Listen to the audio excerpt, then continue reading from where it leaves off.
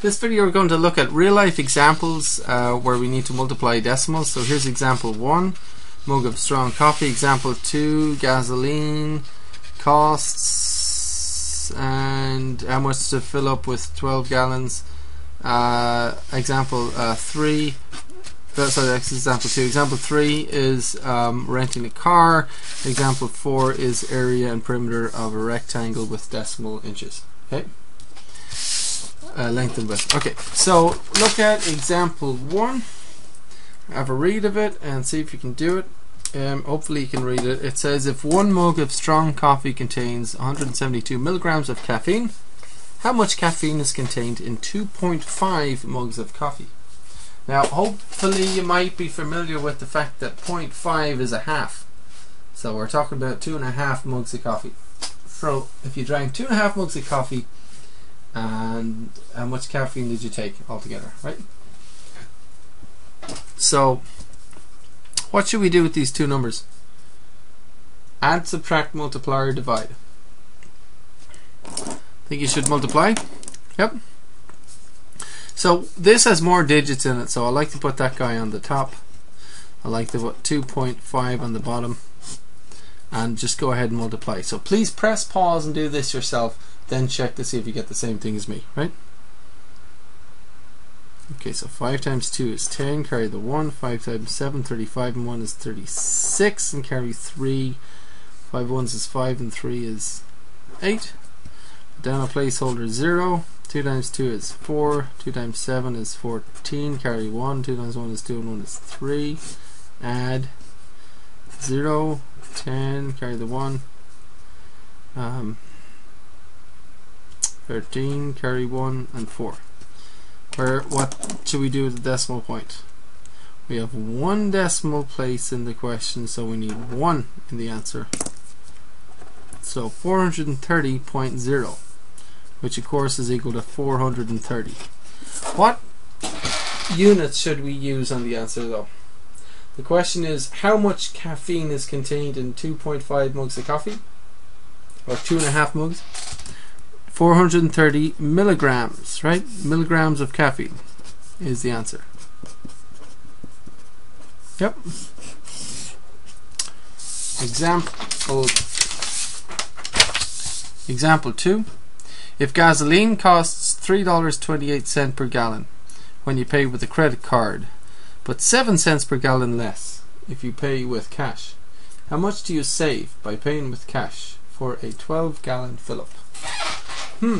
Go ahead and press pause and work it out. Just press pause, try it yourself, and then check the video, because the idea is that you think hard and you make mistakes, and if you make a mistake then you get to catch it by watching me do the example, instead of just getting stuck in your homework and you know, it's kind of frustrating because there's nobody to show you what to do. So please think hard on these videos and try and get the examples out on your own. Okay, so gasoline costs $3.28 per gallon, 7 cents less if you pay with cash. Okay. There's a few ways of figuring this out. How much do you save? Well, let me give you a trick.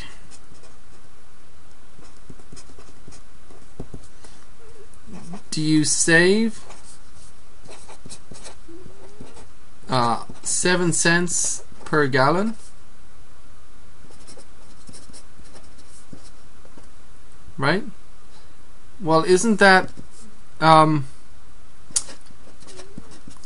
cents times 12? Because you got 12 gallons, right? I mean, if you get 10 gallons with cash, you're going to save 70 cents. It's 0.7 times 10, right? So that would be a quick way to figure it out. There's no, I mean, if you get the right answer, that's fine. You got the right answer. Anyway, this is just something I thought you might. So I guess I could do it this way. 2 times 7 is 14, carry the 1. And 2 times 0 is nothing, and 1 is 14. 2 times 0 is 0.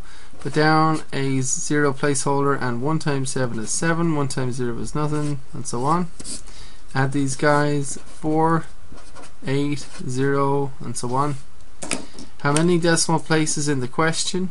1, 2. How many in the answer? 1, 2. So the answer should be 0.84.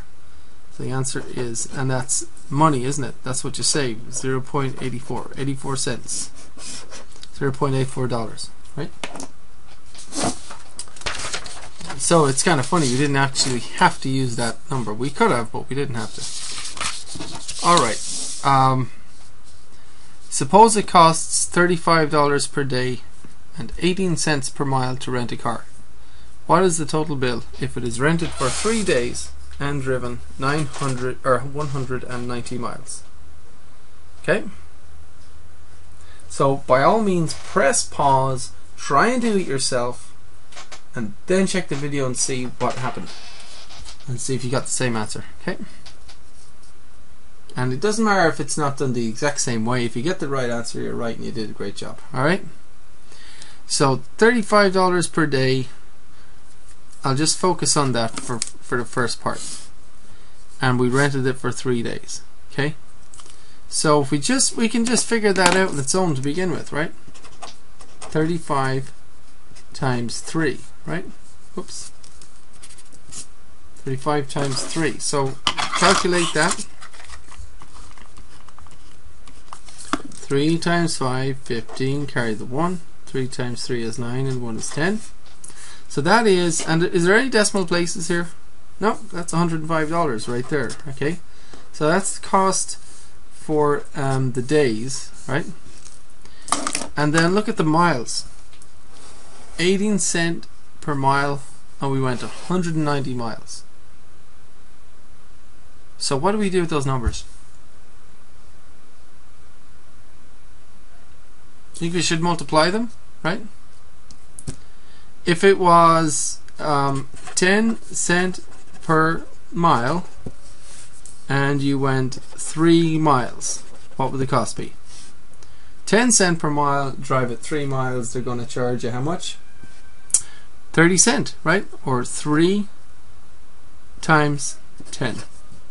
Okay, so that's how you know to multiply. 18 cents per mile, 109 miles, you got to multiply. And I like to put the long digit on the top. 0.18 on the bottom. Okay. 8 times 0, 0. 8 times 9. So press pause and do it, then check if you got the same thing. 8, or erase me and then see if you get the same thing. 8 times 9, 72, carry the 7. 8 times 1 is 8 and 7 is 15. Placeholder 0, and now 1 times 0 is 0. Watch that. 1 times 0 is 0. 1 times 9 is 9. 1 times 1 is 1. And then 0 times everything, well, we don't need to do that, so we can just add these guys. We get 0, 2, 4, and carry the 1, 3. So 3, 4, 2. Where should the decimal point go?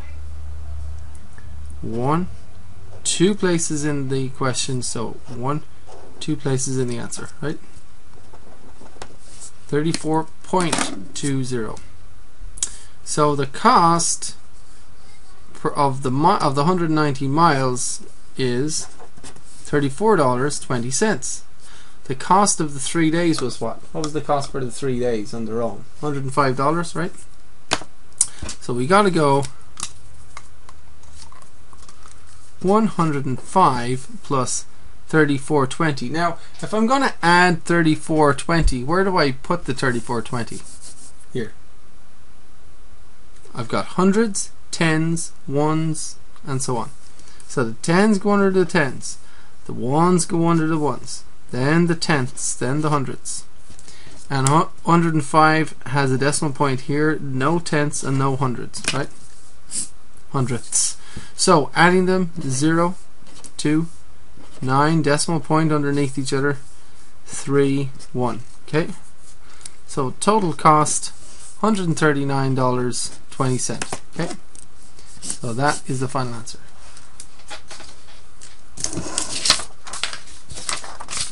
Example 4. A rectangle has a width of 3.65 inches and a length of 8.13. Find the perimeter, then find the area. please draw it. Always draw the thing. Always draw if you can. If it's ever talking about a shape. So one size of the sides is 8.13 inches. The other is 3.65. Okay. If I'm getting the perimeter, which is the distance all the way around the outside, do I just get this distance and stop, or do I have to get more than that? I also need to get this distance, which is, how far is it from here to here? It's a rectangle, so the opposite sides are the same length, aren't they? So this is 3.65, isn't it? And I also have to get this distance, which is 8.13, right? So I need to add, if I'm getting the distance all the way around the outside, I've got to add 3.65 with 3.65, and I'm going to also add 8.13 and 8.13, don't I? So this will give me the total distance around the outside, adding all these numbers. So by all means press pause, do this, and see if you get the same thing as me. Okay, now I'll do it. 5 and 5 is 10, and this is 6. 10 and 6 is 16, carry the 1. 1, 2, 3, and 6 is 9, and 6 is 15. Carry the 1, put down the decimal point. Okay, so we got 8 and 8 is 16, and 1 is 17, and 3 is 20, and 3 is 23. So the perimeter is 16, yeah, is 23.56 inches. Okay, so that's the perimeter. What about the area? What's the area? Do you remember how to get the area? Really quickly, just mind you, if you had a rectangle, it was 2 inches by 3 inches.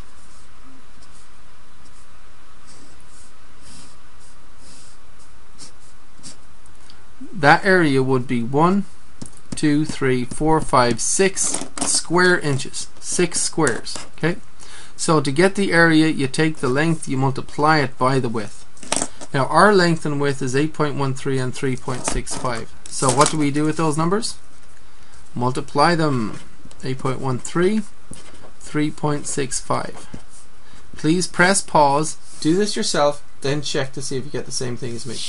So that will help you catch your mistakes. So when you do the homework, it should go quite smoothly, hopefully. So 5 times 3, 15, carry the 1. 5 times 1 is 5, and 1 is 6.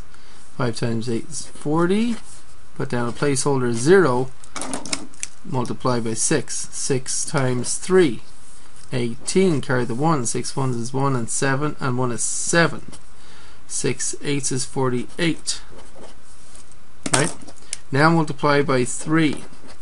We've got to put down 2 placeholder zeros. 3 times 3 is 9. 3 times 1 is 3. 3 times 8 is 24. Now we need to add 5, 6 and 8, 14, carry the 1. This makes 17, carry the 1. 12, this made 16, carry the 1. This made 9, and then 2. Now where'd you put your decimal point? Let's count them. We should have 1, 2, 3, 4 decimal places in the problem. So 1, 2, 3, 4 in the answer, right? 29.6742. And the units on that is square inches, or IN squared. That means square inches. Okay. Now, does that make sense? This 8 is approximately, what's 8 as a whole number? Rounded to a whole number. Approximately 8. 8.13, sorry, is approximately 8. 3.65 is approximately...